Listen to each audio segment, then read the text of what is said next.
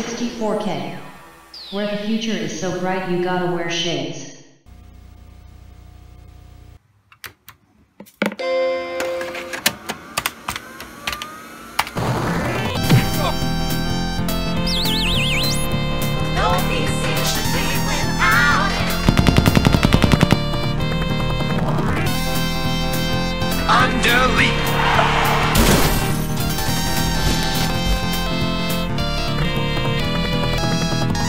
Welcome to DOS Days, a nostalgic look back at PC gaming from the mid-80s to mid-90s. This is a companion piece series to Player One Memories, which covers the arcade scene during this same period. For this series I'll be jumping back and looking at all those great DOS era and early CD-ROM titles that I played and loved so much, as well as the times and places I experienced them. So let's jump on back to 1990, a true crossroads of gaming excellence as PC and console games really came into their own, and the quality jump for both was massive at the time. On the pop culture front, we got the immortal Arnold vehicle, Total Recall, which taught me how to get your ass to Moss, and to get there required a massive body count. Musically, MC Hammer managed to snag a Grammy for basically sampling the best parts of a Rick James song while wearing Aladdin pants. So the Grammy standards are pretty much the same. And finally, on the TV front, The Fresh Prince of Bel-Air made its debut, which gave us the immense talent of the Carlton Dance. A dance so infectious, it probably even made Charles Manson crack a smile.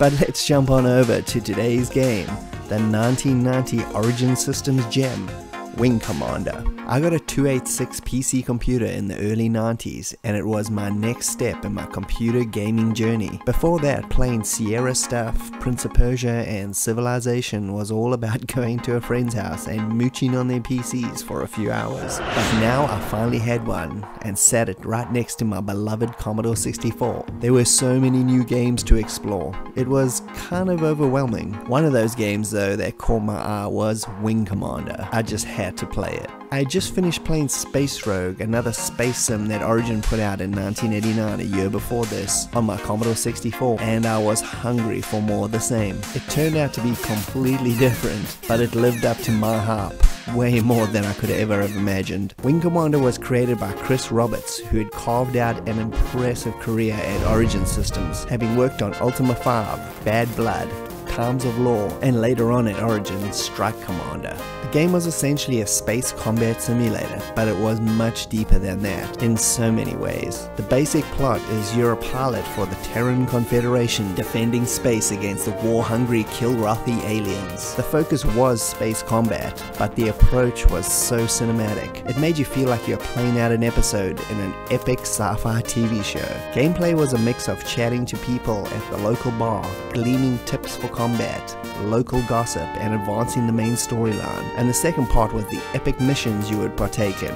Everything from wiping out small convoy groups of Kilrathi to taking on massive capital ships. It just felt so big in nature. The atmosphere of the game though is the one thing that set it apart. The cinematic presentation and the awesome soundtrack that made the mission briefings and debriefings feel much more personal, more than just a bunch of stock screens at the end of a mission. How you performed out there plays out heavily in the debriefing and hence promotions and awards. It reminded me a lot of the classic microprose simulators I played on my Commodore 64, such as Gunship and Project Stealth Fighter. The space combat though was so dynamic, with things like plotting your course and talking to your wingman, dodging asteroids and fighting for your life. The combat was so chaotic, but it always felt fresh even if you've played the mission before.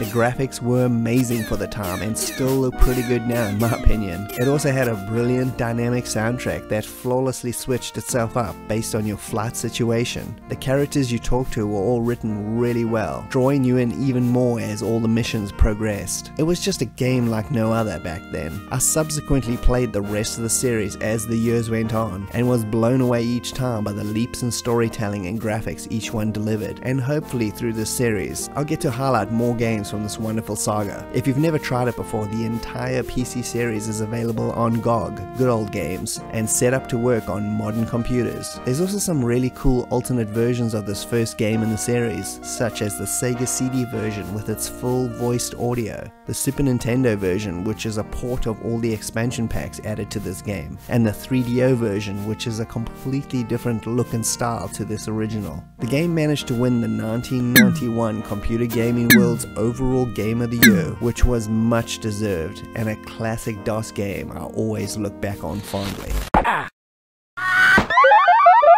Game over.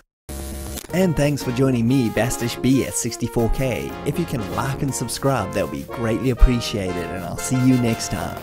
Cheers.